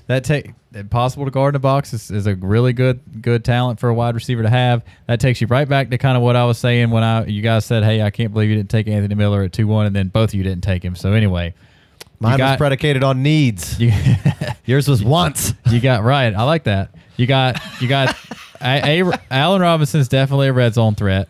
Trubisky can run around with his legs, so he could run it in. Jordan Howard is proven to be able to pound the rock. Tariq Cohen's going to be all over the place. Nobody knows where he's even going to be. And then you got Trey Burton, who did nothing but catch touchdowns when Zach Ertz got hurt. So unless either Anthony Miller is Trubisky's favorite target in the red zone, or Trubisky comes out and crushes 30 or 35 touchdowns this year in his second year, there comes my logic of saying I want to take the home run cut on a running back over the guy Anthony Miller. That being said, all Anthony Miller has to do is show just what Chris Godwin did down the stretch, that he's a capable NFL receiver, and all of this love that we gave Anthony Miller pre-draft is warranted. He's going to get so much more opportunity than Godwin is. But all you got to do is just show that you can play football, and everybody that loves you even more. So I think that Anthony Miller is going to come out here on an up-and-coming offense, and I think it's going to be great for him because you don't have to have the pressure of being Gallup or any of those other guys, and there is other options to go to, and Anthony Miller should be one of the least guarded players on the field. Least guarded players. And should be able to get a nice red zone rapport to go to the open man, which Anthony Miller does well. I love all that. Anthony Miller is not going to be the first read, but at the same time, he definitely could be the first read, as in a la, hey, look off the safety or look over here for a split second, throw it to Anthony Miller, it's going to be wide open. Because you know you're double teaming A-Rob, and when Trey Burton if Burton starts beating you up, you're in trouble. So Anthony Miller could be the least guarded player on the field, and I love that angle. But I think maybe it doesn't equate to too much as a rookie, but I think it's nice for him it'll equate to enough to gaining confidence and not being, just the most heavily watched asset on the field. It helps him and Mitch kind of get on the same page a little bit and develop a nice rapport and something to build on, definitely going into next season and all that kind of stuff. I like it. Yeah, that's a great pick. Should have gone off the board earlier. We were kind of blowing it. Let's go ahead and take a quick break here. 2-5? 2-5, anybody? You just want to mosey on? After the break. And that signifies we're back. Good to see you again on WFMZ 93. Just kidding. Dingo and the baby. Welcome back. This is the FF Dynasty's Married to the Game. You can catch us on Twitter at the FF Dynasty. We all have individual handles. I'm at IMC Myers. Jay Wayne, who is sipping that cold beverage that just you heard the loud crack and a pop of. You can find him at Jay Wayne's World. A whip crack went his trumpet tail. And we got old Big Co at Dynasty Big Co. The lights are off. Don't Twitter him. It's dusty over there. I'll retweet a good stat every once in a while. All right. The commission's coming up. There we go. Pick 2-5. Old Jay Wayne's on the clock for Tickle Monsters, who previously I just picked 4 and took Naheem Hines, and he's got Nick Chubb. So where you going, buddy? Probably should take Gesicki here. Gesicki. I always mess his name up. Probably should take Gesicki, but I'm going James Washington. Yeah? I love him. This dude was one of my favorite wide receivers for a while in this draft class. I'm pretty enamored with his downfield play. I don't care what his combine metrics ended up being. You'd have to be an idiot to not recognize that this guy is talented for the deep ball. Yeah. He just crushes it. He's not as fast as Martavis, right? They just got rid of him in Pittsburgh, but he can flat out get behind a defender. He's got a strong upper body and excellent ball tracking skills. He just wants it more than you do. And when that ball's in the air, it's his. So I really like this offense's ability to support 3 wide receivers. I think he's going to have an easy time of it out there with AB and Juju commanding respect. And I could see him splashing throughout the whole season with big plays and maybe to even have some flex appeal because he's the one play day kind of guy. Make your whole day in one play. Boom. Absolutely. Thank you. Agree. Yeah. I agree with that for sure. But, between Antonio Brown, Juju, what he's going to command because he did make a name for himself, Le'Veon Bell's ridiculous amount of running back targets, and anything that comes out of that tight end position, I think that it would be maybe a little frustrating unless you're got a deep league where you can put maybe a second flex. The flex appeal would come out of James Washington, and the reason I'm not saying you're going to want to get him in your lineup necessarily, but there's plenty of high octane plays in that offense for him that quick hitters, man. Your Clemson receiver Bryant just ships over to the other coast and goes to Raiders. They got rid of a headache in the locker room and brought in a great guy. Casey, they brought in that's the exact opposite. Right. Yeah. That's exactly what I have there. I think you got rid of a guy who's a locker room clown and you picked up a locker room stud in James Washington, who obviously, like you said, is not as fast as Martavis Bryant, but he could definitely do the same thing that Martavis Bryant could do, maybe even better, because he's going to be in this facility, right, giving it his absolute all, being a great teammate and trying extremely hard. This is a team that loves to take a shot in a game, and James Washington's going to get his chances to be the shot. There is nobody else to be the third wide receiver. Yes, Big Co, you're probably not going to want to really start this guy, but in a pinch, on some bye weeks or some injuries, you could potentially play him, if you really needed him. And just like you said, he's a make your play in one day, and it doesn't even have to be a vertical play. He could hit you up with a screen and take it to the house. He's got those kind of moves. Especially as give that man a slant, right, and a step. And a ball on target, and he's gone. Well, he's absolutely gone. And good luck defending the curl route. He's got late hands. He's an extraordinary center fielder. He's got long-ass arms. I think he's got the same length of arms as Courtland Sutton does, and that dude's 6'3", 6 inches taller, 5 inches taller. Well, the funny thing about this is he's getting pushed back to the end of these types of picks normally, and the wide receivers in this range are all over the place. But, you throw in a Gesicki, and you throw in a potential. Some people are, the Naeem Hines for sure. Kalen Ballage is around here. Some people are throwing a Lamar Jackson up here. Some people are all, This is all one quarterback. Alan Hearns flashes his head up here if he's a free agent in some drafts. Like this is one quarterback discussion. But you got the James Washington. You got the Antonio Brown's got a contract. He's not going anywhere. You got the Juju Smith-Schuster. He's new. He's not going anywhere. Obviously, Le'Veon Bell could go anywhere at any time. But then you got the Big Ben, who says he's playing for 4 years now. Last week he was retiring, and he's a shot away from being on the shelf. But all that into play. But then James Washington's college quarterback comes over in the middle of the draft to join him.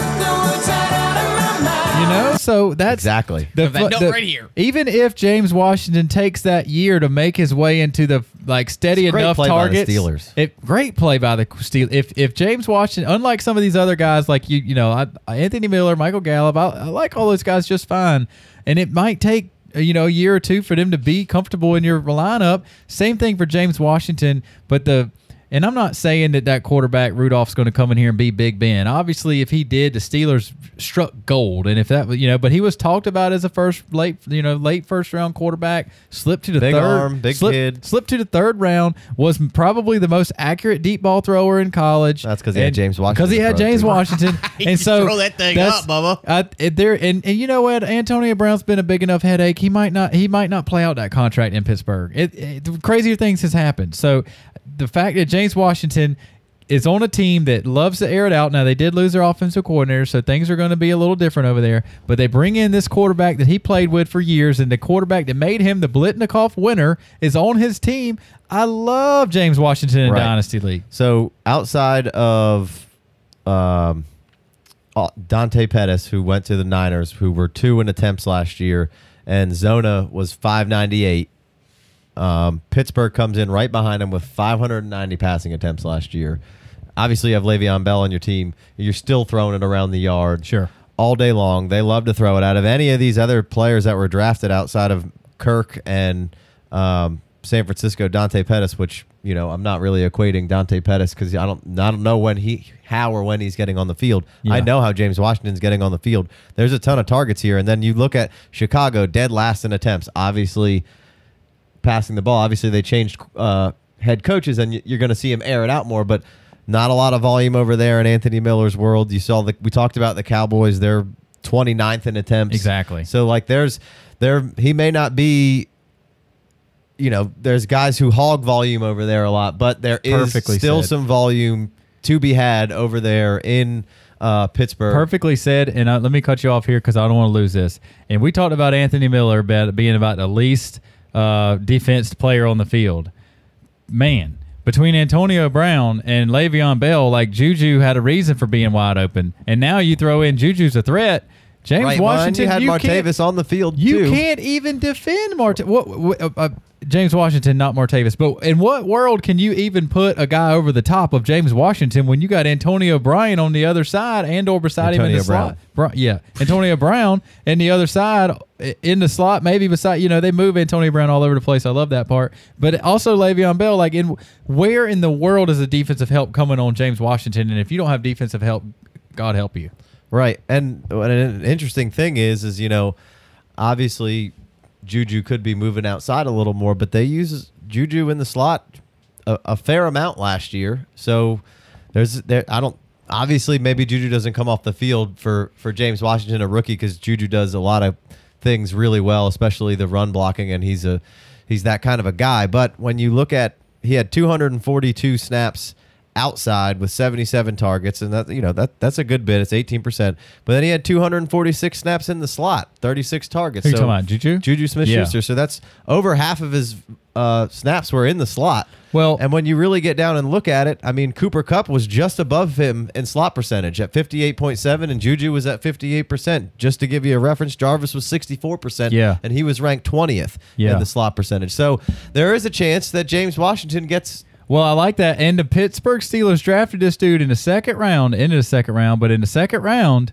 and all he did was line up on the right side in college. So it's not like they saw him, running around. Same with Juju. That's what, So, like, Juju comes in here and takes a ton of snaps out of the slot, obviously because Martavis Bryant's on the field and probably, no head in the playbook. You got your replacement right here. Right. I don't think there's any reason that James Washington can't come in here and find a spot. Whether or not they want to move him around was one thing, but they move Antonio Brown everywhere, and then Juju's moving around, as Casey just pointed out. So, I mean, James Washington's not like he needs to come in here and be like, sorry, man, slot's full. Yeah, Don't see you later. Half of the snaps in the slot for Juju, so I don't see that. That number may decrease a little, but I think it'll be around where it was. And when we broke down, they don't necessarily have a go-to tight end, and who's your fourth receiver?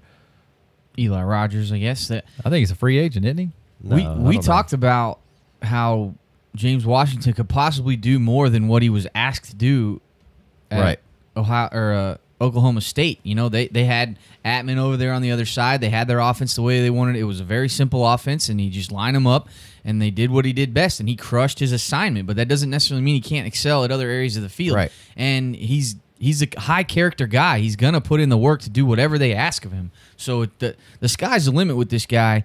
I know there's a lot of other mouths to feed and some prolific players on this team, and maybe it's not a guy you're trying to start every week, and I think that's probably why I have those other wide receivers over this guy, because I think there's going to be more immediate production.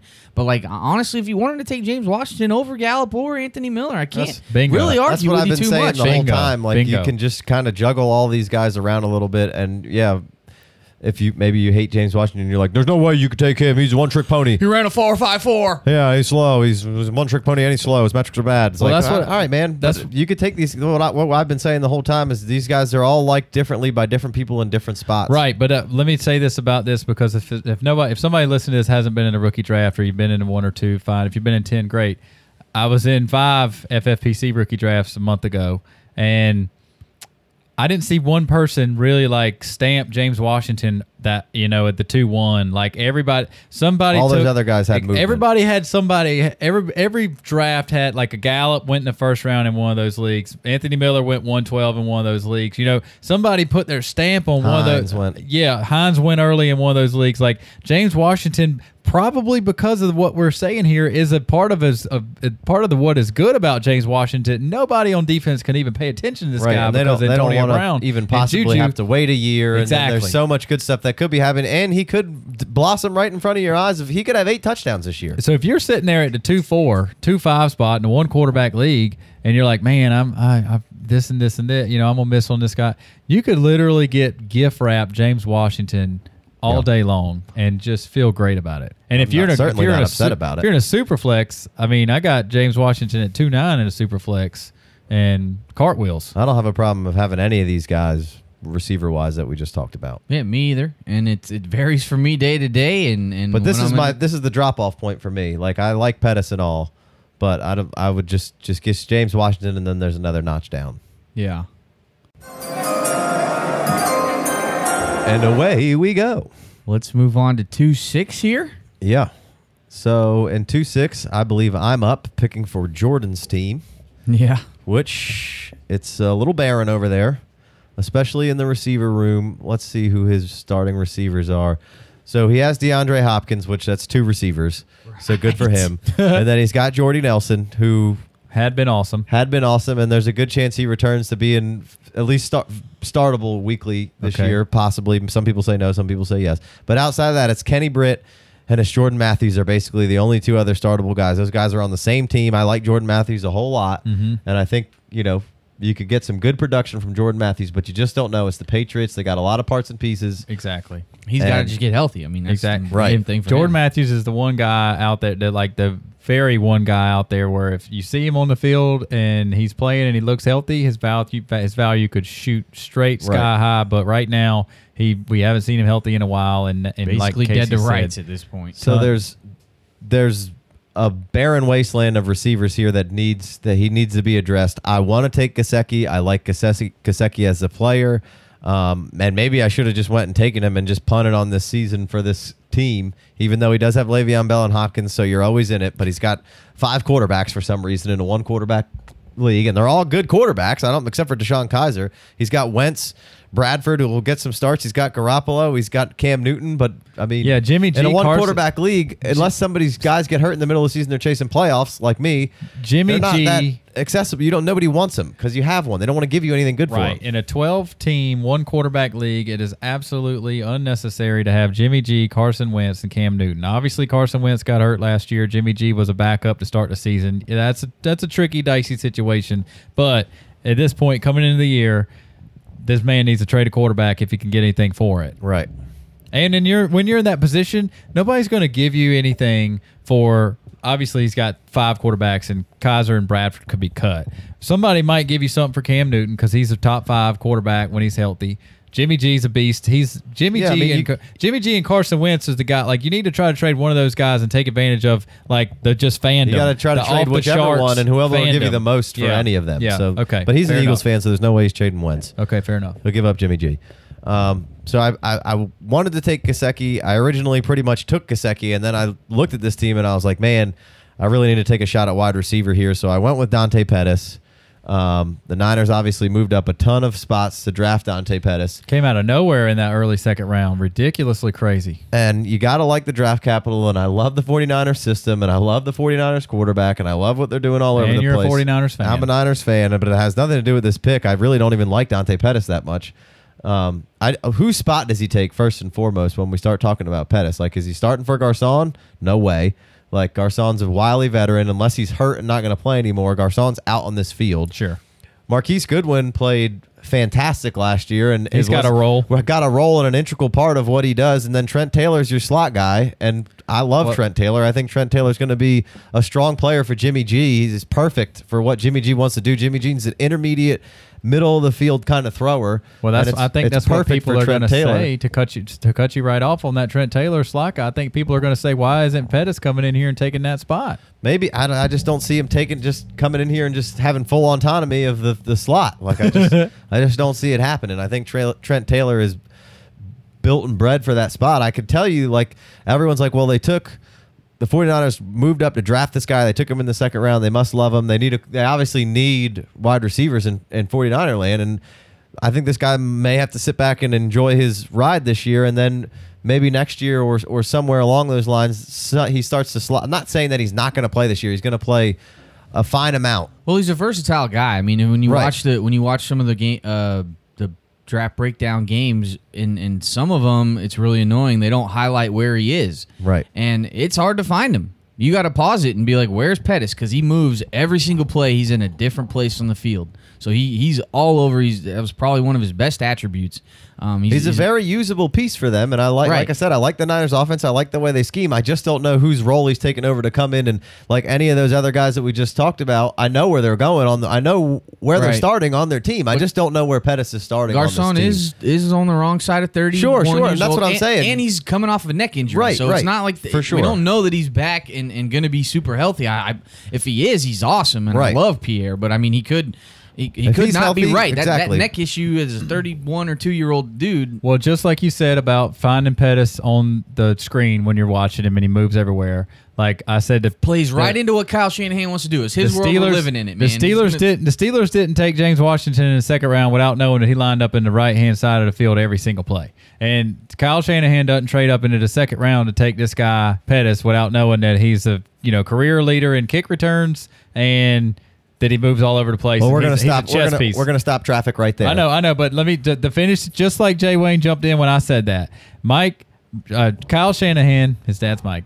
Kyle Shanahan is a chess piece master, and he just drafted a chess piece. So and I said that I wasn't a fan of Pettis in our pre-draft breakdown because I wasn't sure what he would do for an NFL team, and it's the same exact. It's just like, everybody. Yeah, McKinnon did play well last year, and he really played well in a couple of games. But then all of a sudden, Kyle Shanahan wants him, and he's a third round dynasty startup pick, right? So if Kyle Shanahan likes him, I like him too. If Kyle Shanahan likes Pettis, I like Pettis. Right. I'm not saying that I don't like Pettis to be the chess piece that I just don't know where he's fitting in right away.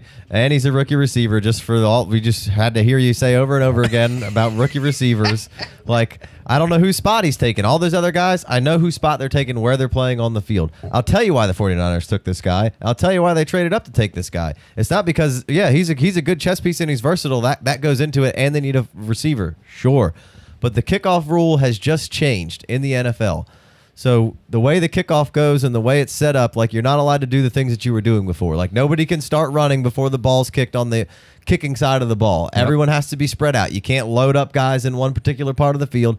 Everyone's spread out. For the kicking team, you can go watch videos of how this is going to set up, but for the kicking team, pretty much everybody is like 15 yards off the ball, and they can't really start moving until somebody on the offensive side of the ball either catches the ball, or I think it's 15 yards down the field. Not 100% sure how it goes. And there can only be 3 guys back past that 15-yard mark for the receiving team. There can only be 3 guys back there, and there can be no wedges. There can be no holding hands with 2 guys and trying to block for your guy. There's none of that. It's basically setting up to be a punt return to try to get collisions down, and they're doing everything they can to keep this as an integral part of the game because it is an integral part of the game. It's very unsafe, and they're trying to make it safer.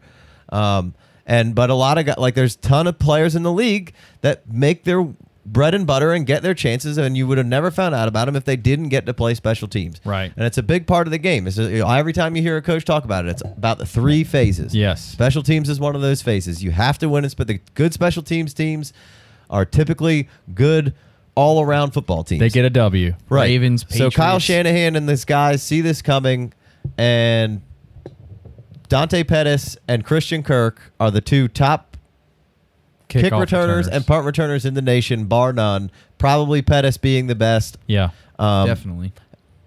So basically what the 49ers, I've read a bunch of stuff about this, and basically what the 49ers were saying was that they're trying to set the bar and get an edge on everybody because we just drafted the best guy who's going to give us a chance to flip fields and score points off of kick returns and punt returns. Yeah. So they're trying to get ahead of the league, and they're saying that this could be a trend-setting move by them where people are moving up, and because it's a big, just like I said, it's 3 parts of the game. Exactly. You got to win at all 3 parts of the game. You got to take advantage of the rules. Guess what happened in the offseason when you were like, oh, well, what happened over there at Patriots? Why are they taking Cordero Patterson? Exactly. I can tell you why. That's because Cordero Patterson's one of the best returners in the league. I was just and they about were to say miles that. ahead of everybody else. I was just about to say that when Casey broke all this stuff down to me Why about do you think the Cowboys change, just picked up Tavon Austin? About this rule change, and Casey was explaining all this stuff to me that he just told you guys. He told me the same thing, just like he just told you. He was teaching me about this. And that's the first thing out of my mouth. I was like, oh, my God, that's why the Patriots went and got Cordero Patterson. Right. He was like, exactly, because Shanahan's going to be ahead of the curve, and nobody's slipping anything past Belichick. No shot. First thing that happened in the offseason was the Patriots got Cordero Patterson. First thing that happened. So and when you look at it, you're like, oh, cool, the Patriots just got one more piece to be a kick returner. Well, now the kick return game has changed. Yes. And Cordero Patterson is a great piece for them. Yeah. And now Tavon Austin on the Cowboys. You're going to see another piece that could be a nice return piece for the Cowboys. Like, I'm not saying that the 49ers just specifically only took him for that reason, but I've read a ton of articles from a ton of different places with a ton of credible sources saying that this is a big reason why they decided to trade up and go after and target him as that receiver that they were going after. Yes, he's a chess piece for Kyle Shanahan, and I love that. That goes in. That's a part of the chess piece, though. And if you could tell Right. any coach in the league that he can win a field position battle with a second-round pick, he'll do it. And have the most electric guy back there with the potential to score That's 6 what I'm points. saying. That's your second. So when it happened, and Pettis goes off the board in front of some higher talented wide receivers, I'm just couldn't wrap my head around it. I was slow to this kick rule. Pettis was the 4th wide receiver off the board. That's what I'm saying. I didn't put all this together, and then when Casey put it all together for me, it's just like a light bulb. Like, sure, Pettis could get out there and catch some balls from Jimmy G if that's what Kyle wants him to do. But it's more than obvious that Kyle's like, hey, this is how we roll. Watch, we're ahead of the curve. We're going to do this right. Right. And I got a piece that is going to be very usable. I just don't know where it fits in this year as far as a receiver. I'm sure he's going to get on the field. He's going to get his chances. And just like we like to talk about with special teams players, you're getting a chance to be on the field, showcase your talents, and earn more reps. Sure. Right. So I'm not hating on Dante Pettis by any means. He's my least favorite receiver from a receiver standpoint. And if you want to talk about Pettis and the return yardage and stuff, like you gotta love Christian Kirk even more in anything that offers a return yardage kind of game here. So I'm not meaning to hate on Dante Pettis at all, and the chess piece is a good idea. I mean, the versatility plays into it. No, absolutely.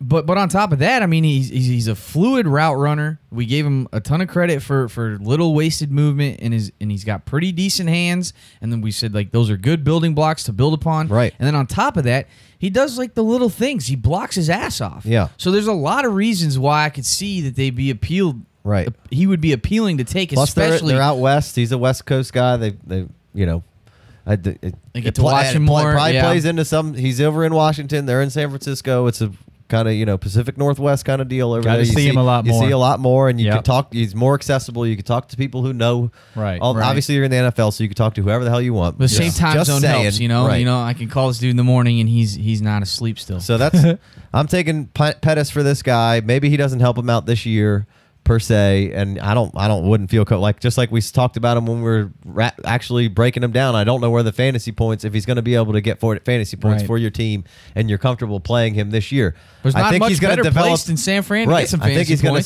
to sit back and enjoy his learning curve, and maybe there's less of a learning curve for this type of guy, which we like these high character guys. And he comes from a professional family. His brother played in the league for a while. His dad is a professional athlete. Like he knows how pedigree.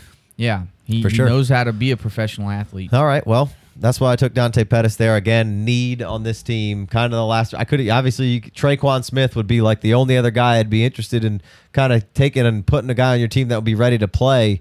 But I'm not taking Traquan Smith over Dante Pettis. Somebody likes Dante Pettis way more than definitely not over Gesicki. Yeah.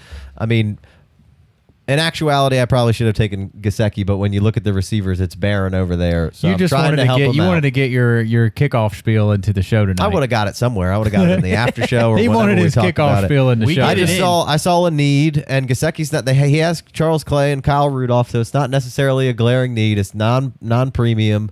Gesicki would be a nice home run cut, and you could just wait until next year, which maybe you're waiting for next year for Pettis. Yeah, anyway, I wouldn't say even drafting any wide receiver in the second round is make or break on whether or not you're passing on the season or not. I don't have a problem with taking Dante Pettis because Pettis could come out and be a monster. If Kyle Shanahan wants him to catch 100 balls, he's catching 100 balls. You better believe that. So I don't have a problem with it. I probably would have taken Gesicki as well, just from the name cachet. That's fair. Just from the lack of playmakers over in the Dolphins. Over in the Dolphins, and it's kind of clear to me what they're looking to do. They're looking to have a pass-catching slot, kind of move around, versatile piece in Gesicki, and it's tough for the freshman tight ends to come in and really do work. But we got spoiled with Hunter Henry and Evan get Ingram. Some touchdowns out of him, much like a Hunter Henry, and some catches. So yeah, and Gase is very excited about him. That's very appealing. And Gesicki's going to go off the board any second here, but. Ready to wrap it up? Yeah, we just gave you picks 1 through 6 of the second round. 2 through 6. I said 1 through 6 of the second round. Well, yeah, 1 through 6 of the second round. That plays. You didn't let me finish. Well, you're done. That plays. I'm like your wife. She always lets me finish. Let me finish. You don't let her finish. It's a hardly race. Ever. All right. Speaking of finishing, let's get out of here. We're pretty competitive, so it's. Let's. Hey, she is a really fast runner. Well, she's more about the long game. You had as much time as I did. Yeah. Should we paper, rock, scissors for it? Let's get out of here. Thanks for listening, everyone. If you liked what you heard today, go on iTunes, give us a 5-star review. Huge shout out to anybody that's already done that. We see the numbers going up every week. Thank you so much. If you haven't taken the time to do it, please go over there. Just tap the little 5 stars. Take you 2 seconds, and it would really help us out. We really appreciate it. If you're on YouTube, definitely hit subscribe. And if you haven't gone to our YouTube page, go check it out. We're building a nice little repertoire of players. You can search on YouTube for them and find our breakdowns and get a more granular search. Yeah. Hit subscribe on any of your other platforms of choice: Podbean, GooglePlay, Stitcher, Tunein Radio, iHeart Radio. Let me just jump in here real quick on that, Jay Wayne. if right now if you pull up iTunes and you search Dynasty Fantasy Football and under iTunes, we pop up first, and that's because of the listeners. That's because of the downloads. That's because of the 5-star reviews, and we really, really appreciate it. And if anybody that's listening to this right now hasn't done that, please do that. And if you are listening to this, maybe it's your first time and you don't know why in the world we just talked for an hour and 45 minutes on 6 draft picks. Please don't go give us a crappy review because we went 2 hours on 6 draft picks. We do that for your pleasure. Right. Yeah. And we're about to give you our email address. Send us some hate mail. Hit us up on Twitter. Don't go 1-star reviewing us because let's talk it out. Let's talk it out. Let's talk it out. Let's get that some peer mediation. Yeah. If your worst review is that it's too long, right? Come on, man. We're efforting. We're efforting. If you don't like trying that, to talk some things out, man. Let's talk it out. All right. You can listen in multiple segments. I promise. You don't have to listen to it all. You don't have to listen to it all the way through. You can come back tomorrow. We'll be right there for your pleasure. Waiting on you. Queued up and ready to play. All right. Well, let's get out of here. Till next time. You've been listening to the FF Dynasties. Married to the Game.